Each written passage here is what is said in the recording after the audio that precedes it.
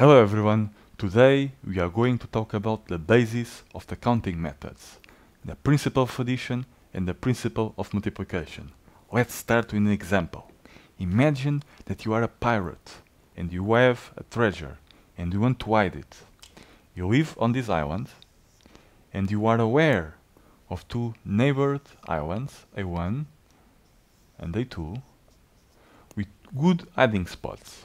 A1 has 2 good hiding spots and A2 has 3.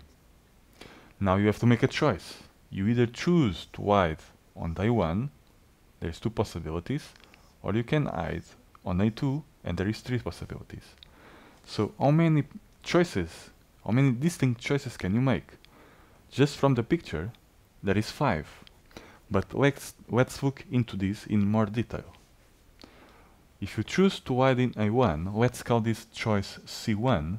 C1 can be realized in either this way or this way. So C1, the size of C1 must be 2. The choice C2 can be realized in 3 ways. And so the size of C2 is 3. Now, these are all good hiding spots. So it doesn't matter which choice you make. So, if you have how many possibilities there are, so if you call it C, just make a choice, the size of C must be the sum of C1 plus C2, okay, which is 2 plus 3. So this analysis is focused on the choices, how many choices there are. Now let's focus on the outcomes of the choices, how many hiding spots there are. On island A1, or in other words, the set I1, there is 2 hiding spots. On A2, there is 3. So, if you now make the reunion of the 2 sets, you join all the sets, the elements of the 2 sets, you have a new set, which is called A1 reunion with A2, which contains all the possible outcomes. And the size of this thing is the sum of A1 plus A2, which is again 2 plus 3. It's the same number. You see, the choices and the outcomes. Why does it happen? You see, it's obvious from the example, but let's just think about it. You see, because every time you make a choice, it leads to a result, an outcome. That means that there is a one-to-one correspondence between the choices and the outcomes. That entails that if you compute how many choices that you have, you are computing how many outcomes that you have. And that, or in other words, the size of the set. You see, this is a very important idea, because it means that you can compute the sizes of sets by computing how many choices that you have.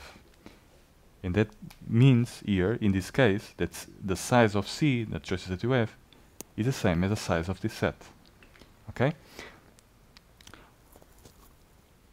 Let's make a different diagram. A more abstract diagram for this thing. You see? A more useful. You see, the choices C1, let's make a tree diagram, can be represented by these 2 branches. And the choices in C2 by 3 branches. You see, how many branches that you see is 5. Each one leads to a result. Either this result, or this result, or this result, or this result, or this result. The set that you have here, it's A1 reunion with A2.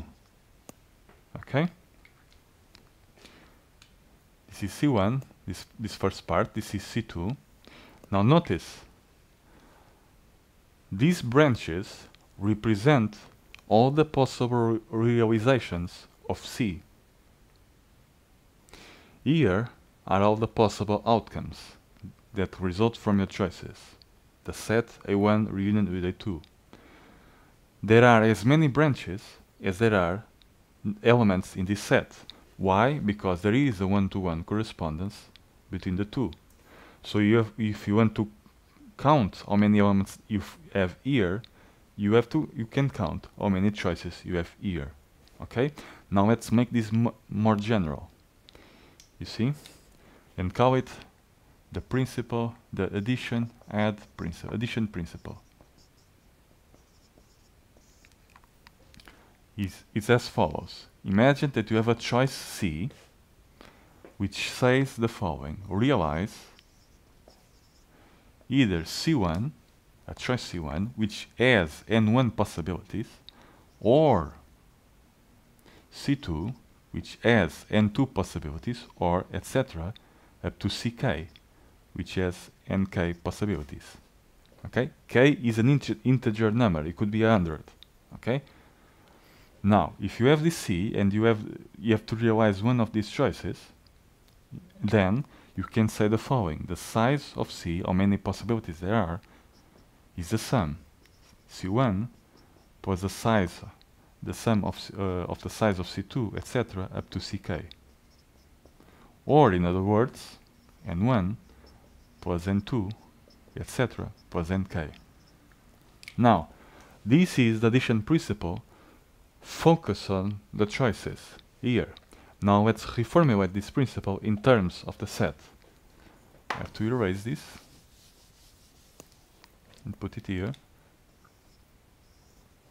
If you have a set A1 which comes as a result of the choices of C1, or A2, or etc. up to AK, these sets are disjoint, meaning there is no common elements. The size of A1 is N1, the size of A2 is N2, etc. up to AK. Then the addition principle says that if you make the reunion, you join all the disjoint sets into A1, A2, up to AK. Then the size of this thing is again N1 plus N2 up to NK. Okay? Very important principle. Okay? Of course, this number is the same as this number because there is a one-to-one correspondence between C and the choices. Okay? Now, let's move on to the multiplication principle and give another example. We have 3 islands this time. We have 3 islands. Here they are. This is connected by 3 bridges, and these 2 are connected by 2 bridges. Let's call this A1 and let's call this A2. You live here. Okay?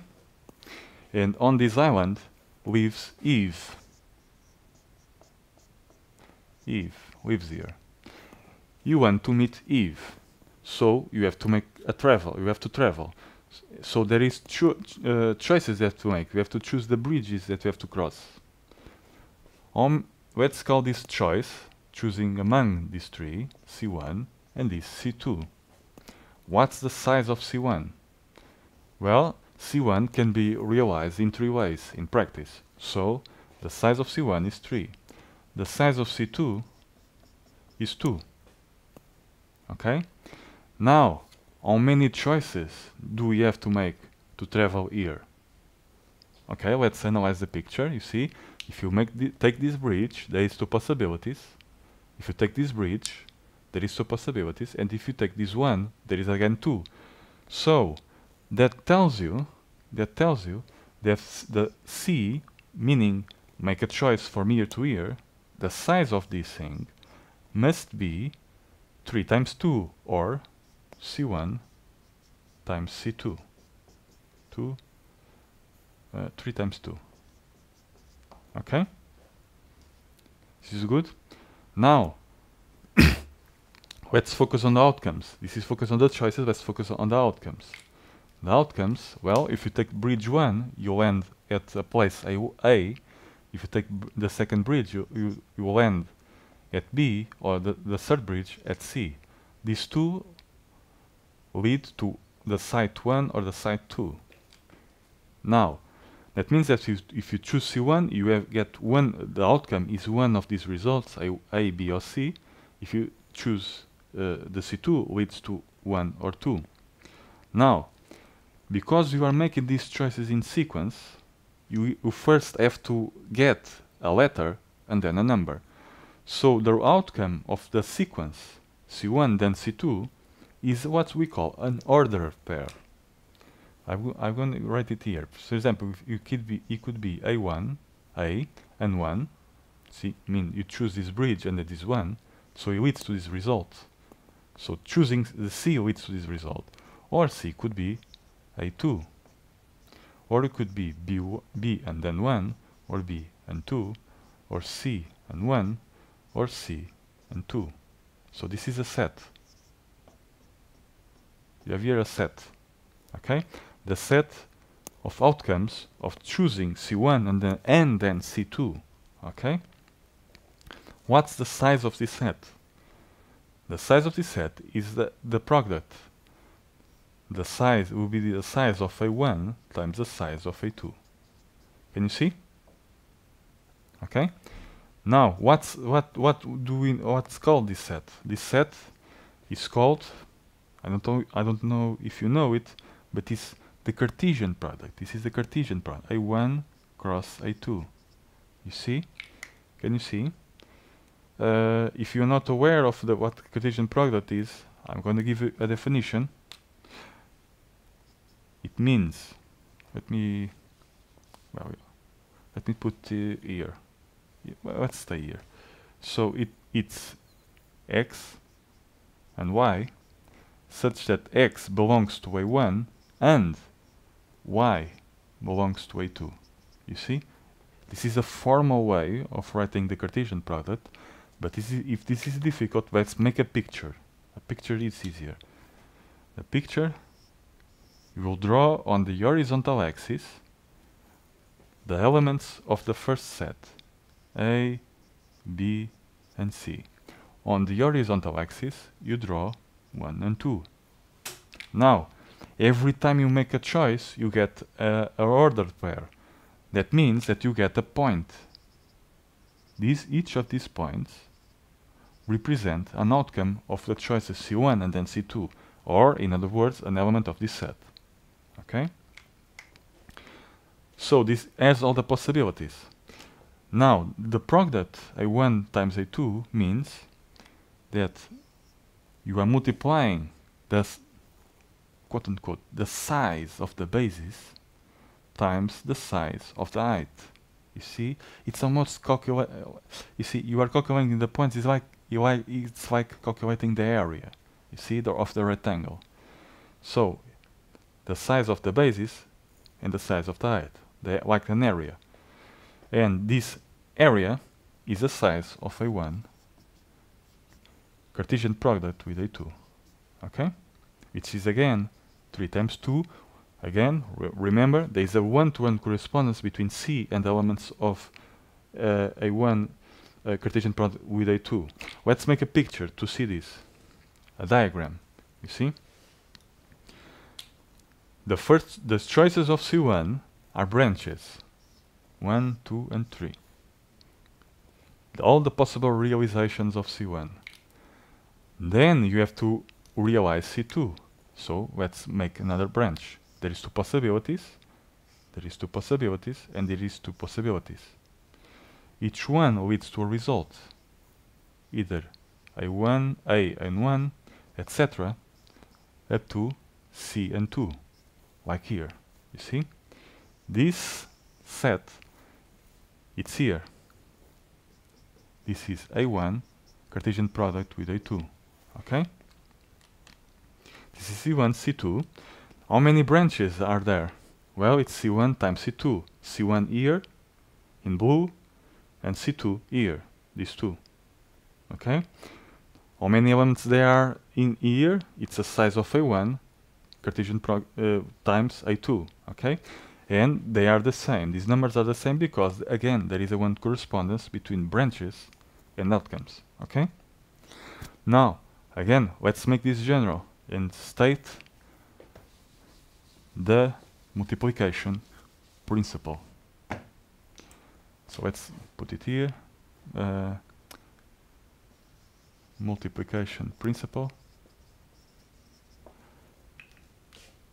it runs as follows. Imagine that you have C is realize C1, which can be realized in n1 ways. You realize C1 and then you realize C2 and C2, which can be made into n2 ways up to and nk. I'm sorry, and ck, which can be realized in nk ways. Okay? Okay, under these circumstances, then the size of C is a product, is n1 times n2 up to nk. Okay, can you see? This again is a multiplication principle. Focus on the branches. Let's make the analog. Focus on the outcomes, the sets. Well, if you have the set A1 and A2, etc. up to AK, this has size N1, N2, Nk. Now if you make the Cartesian product of A1, A2, etc. up to AK, then the size of this thing is again the product of N1, N2 up to Nk. Okay? So this is at 2 points of view. The choices and the outcomes. Okay? Now, let's use now these two principles in a final example. A little bit more dramatic example, this one. We have an archipelago of 5 islands. Is one island, 2 and 3. Another one and another one. This is connected by 2 bridges and is connected by 3. This is connected by 3, but this one is just connected by 1. Okay? Let's call this C1, C2, C3 and C4. This is A1, A2, A2, A3 and A4. You live here and you get a warning sign that the volcano here is about to explode. So you have to run away. You either can go to A3 or to A4. And now, how many choices can you make? Okay? How many choices can you make? Let's use now our principles. So this column, because we are focused on the choices. If you want to go to A3, then you have to make a choice C1 and you have to make a choice C3. You have to make a choice C1 and another choice. Okay, can you see? So how many choices there are to go from here to A3? Well, you use the multiplication principle because you have the word and. You have to make first C1 and then C3. So the principle says that if you want to go to here, how many choices there are? Well, it's just the size of C1 times the size of C3. Or in other words, N1 times N3.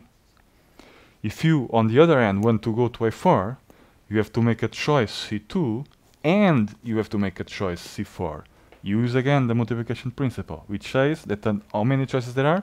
There are the size of C2 times the size of C4, which is, in other words, N2 times N4. Let's put the numbers. So N1 is 2, N3 is 3, N2 is 3, and N4 is just 1. You have only possibility.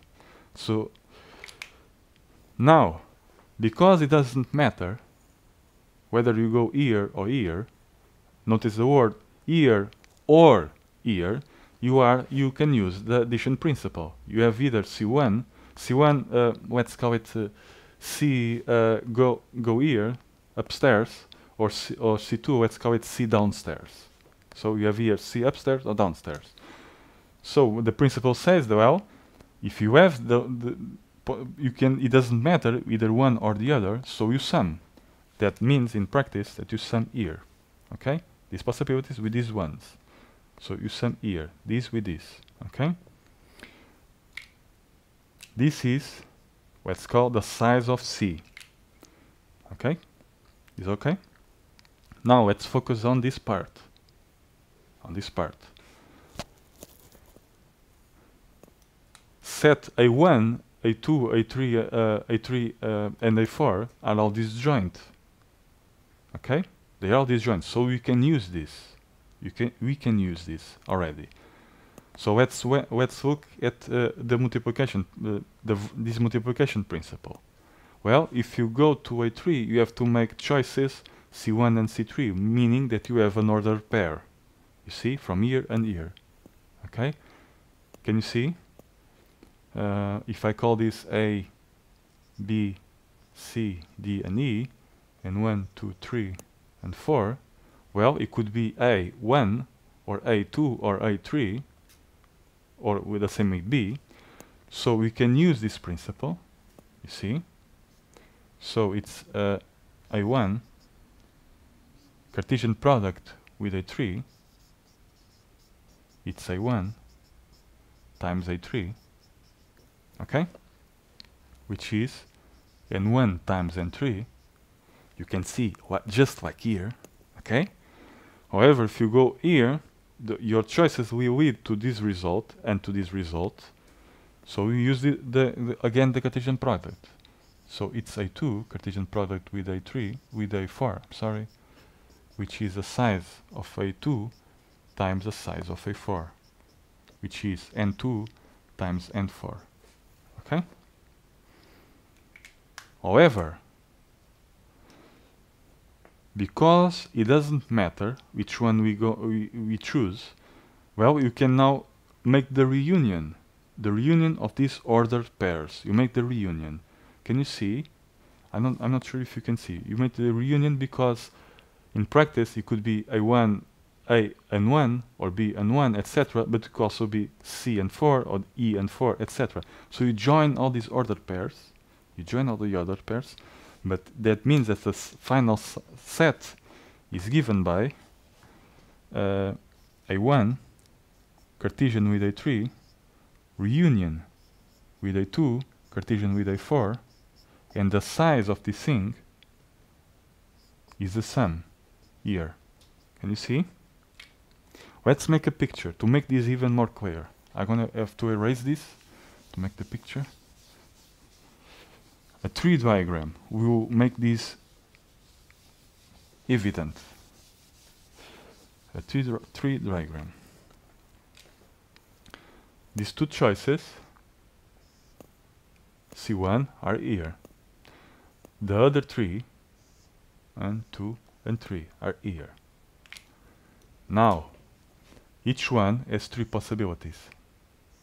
1, 2, 3, 1, 2, 3.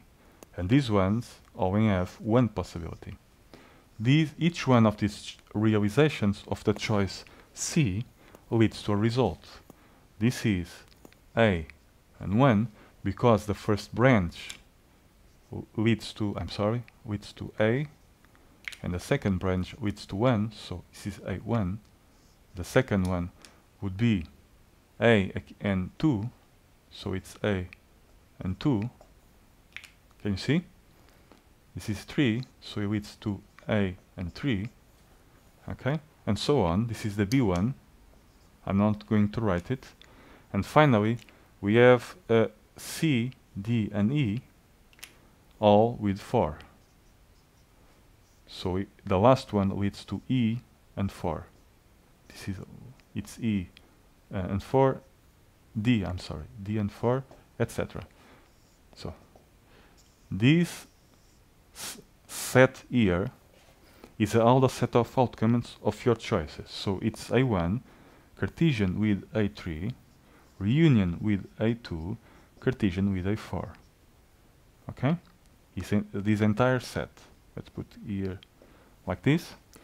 Now, again, there is a one-to-one correspondence between the realizations of your choices and the elements of this set, so both are the same size, just like we see here, C and this part. This is the same thing. Okay? Okay. So this is the final idea. You count how many branches, so it's 2 times 3, and then 3 times 1. Okay? And that's how we are going to use both these principles. Okay, that's all for now. Next time we are going to see permutations and combinations, but you see, in the description you have the notes, and you also can ask questions, and I wish you good work, and until next time, goodbye.